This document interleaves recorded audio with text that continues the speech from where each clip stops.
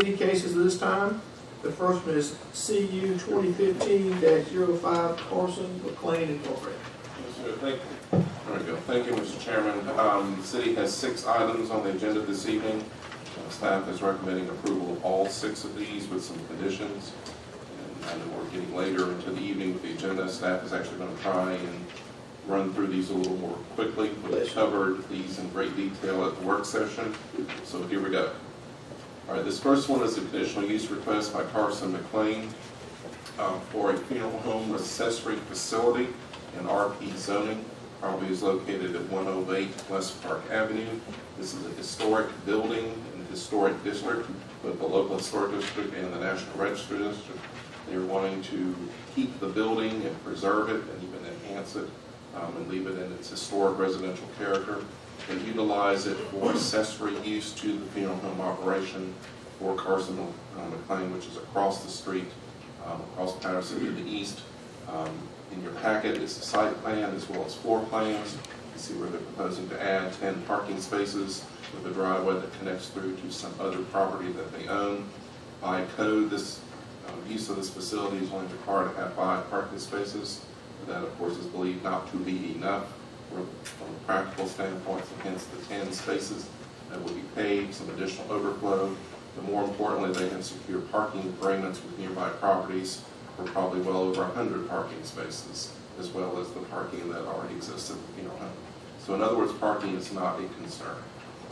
Given that this is RP zoning, the comprehensive plan is transitional neighborhood, which with RP really fits that to a T, residential and professional offices, funeral home facilities, this being sort of the lower key end of that range of intents, and not the commercial nature of the full-blown funeral home, but as an accessory use using historic residence.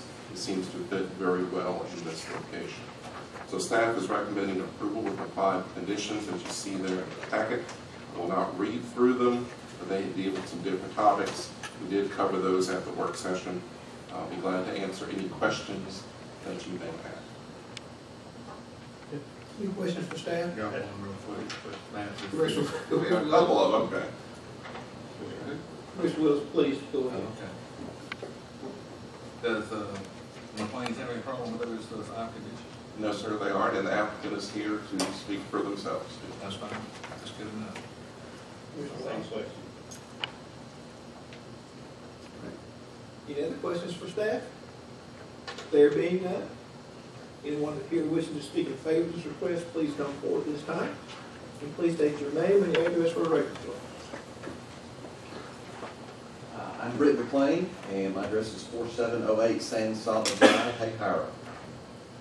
So, we are proposing to purchase this old historic home and make it a facility for receptions. As you know, many times following a funeral, a family will want to get together, have a meal together, that sort of thing. Folks these days don't always have access to a place to do that, like a church or things like that, or out of town or whatever. And so we feel like this would be an enhancement of our service to folks, to be able to provide a place for them to have a meal together. And so that's why we're going to purchase this house. We may also use it for similar type gatherings, receptions for the community, maybe small weddings or birthday parties, anniversary parties, things like that. And we also see it as an investment in the neighborhood. Since we're there, we have adjacent property, we want things to be done well and maintained at a real high and nice historic standard. Any questions for Representative Sling? I know you got one. No. I do have a quick question. You're going to abandon the existing 2-wheel drive? Yes. Now the existing 2-wheel drive there goes under a portico beside the house there. We will not take down that portico. And what we'll probably do is just take up the paving as it encumbers the new paved parking into the driveway. And per the drawing here, it looks like, may you correct me, that doesn't, the 2-wheel drive connects to the new pavement, so the new pavement does not go all the way to the road? That's probably going to be changed.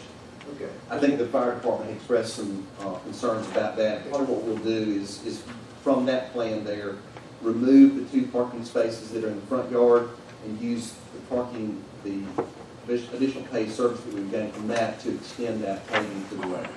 Mr. Chairman, they're trying to minimize the amount of additional paving that they add to the site, so they're trying to economize. They have not engineered this in detail yet, it's still conceptual design, but that's the goal. When you good with it? And it's not been pointed out, but this is on the Historic Preservation Commission agenda for next week. Because of minor changes to the site and the handicap ramp and so forth. Any other questions for the presenter? Any other questions? Thank you very much, sir. Anybody else here wishing to speak in favor of this request? Anyone else wishing to speak in favor of this request? Anyone here wishing to speak in opposition to this request, please come forward. There being none, Commissioners, any discussion amongst ourselves on this request? There being none, I will take a motion this time. Mr. Chairman, Yes, sir.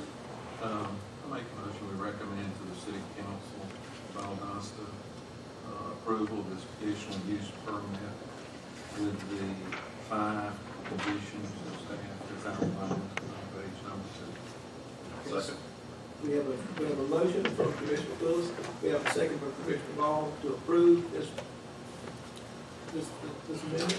So if we would, we have a, this time, let's show of hands for all those wishing to speak in favor of this. And then also 8-0 unanimous, Mr. Forman. Matt, thank you so very much for your moving forward with that. Our next